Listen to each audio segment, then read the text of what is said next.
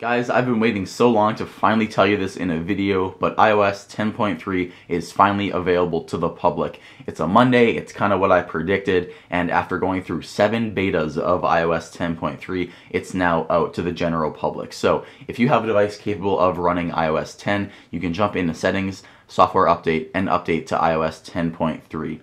So just in case you forgot from my first video on iOS 10.3, let's go ahead and take a look at what's new in this software.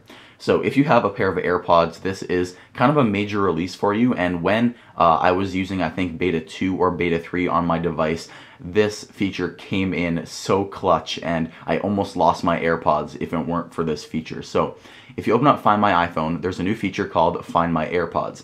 And if I connect my AirPods, so let's say you're listening to music in the car or something, or in an airplane, and your AirPods are connected, but one of them falls out, one of them goes on the floor.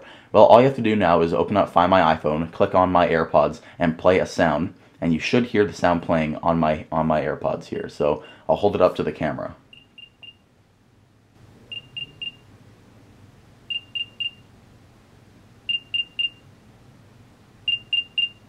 And then you can hit stop playing right there. And yeah, that came in very, very useful when I accidentally knocked my AirPod out of my ear. It ended up being stuck in the hood in my hoodie, and it drove me crazy, but I finally found it because of that feature. It's really useful, and I really thank Apple for adding it in 10.3.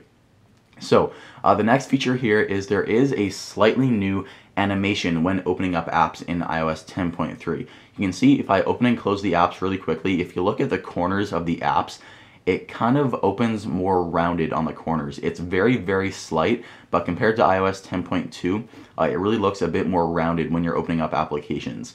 To me, it's not as noticeable because I've been running iOS 10.3 for quite a while now, but if you open up applications and you're just coming from 10.2, you will notice that difference in the applications, how the edges are a bit more rounded. So another cool feature is in Maps. Now if I quickly get out of here so you don't see my location, you can see here in Maps there is now a new Weather tab on the bottom right. You can see the weather for that location that you're viewing on screen, and if you 3D touch into it, you can actually see the weather for that area for the upcoming hours. So really useful. I actually used this yesterday when I was actually on a road trip to see if it was going to rain in my area. So very useful, and I'm really happy that Apple added that in 10.3. So another new feature, if we jump into Settings, you can see here that there is a brand new section at the top that says Apple ID, iCloud, iTunes, and App Store. So this is pretty much the unified tab for everything related to you, related to your Apple ID, your iCloud, your iCloud storage, your subscriptions. Pretty much everything related to you and your Apple ID and iCloud will be found in this tab. You can see here that it shows my name. I can change my name, phone number, email, security, shipping, pretty much everything. So if you ever want to change your password or something related to your account, there is now one unified section on your actual iPhone now, instead of going to the Apple website to do that. And quickly here, another very small change is in Settings. If you're changing or entering your passcode, instead of just being little lines here that you have to fill out as you enter a passcode, it's just these little dots. They get filled out as you enter a passcode. So a slight design change, but I figured it's worth mentioning. And finally, possibly one of the more substantial changes to this update that hints at iOS 11 is under Settings, General, and then About, and then under Applications, and it will actually show you the app compatibility of some of the applications on your device. So it says that these apps may slow down your iPhone and will not work with future versions of iOS. So that's saying that these applications won't work with the new Apple file system, the new way that iOS 11 is going to be coded. I don't know much about coding and stuff like that, but pretty much these old applications won't work with iOS 11. So it's telling you that you can contact the app developer if you click on these applications, and yeah. So it's just telling you that these applications may be not able to work on your iPhone in future versions of iOS. So kind of nice that Apple tells you this now, and that's pretty much it for updates in iOS 10.3. Again, the major changes here being Find My AirPods and that new 3D touch action in Maps. There are a few small things, like Siri can now tell you cricket scores. So if I ask her, tell me cricket scores. Okay, Mike, here's what I found. Okay, so it didn't really work. Let's try again. What are the cricket scores?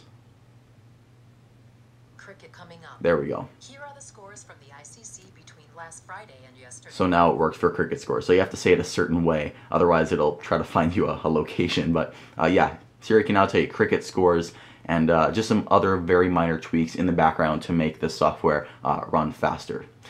So guys, tell me what you think about this in the comments below. Are you excited for iOS 10.3 or are you more looking forward to iOS 11? When a new iOS beta does come out, you can rest assured that I will have a video for you, so look forward to that when the next iOS beta comes out. I love covering these betas for you, and iOS 10.3, it was pretty fun, and although there was a lot of betas, you guys seem to really like my videos updating you pretty much every week when Apple released a new beta. So yeah, again, like this video, tell me what you think in the comments below. My name is Mike, thank you so much for watching, and I'll see you in the next video that is not about iOS 10.3. Alright, see you guys.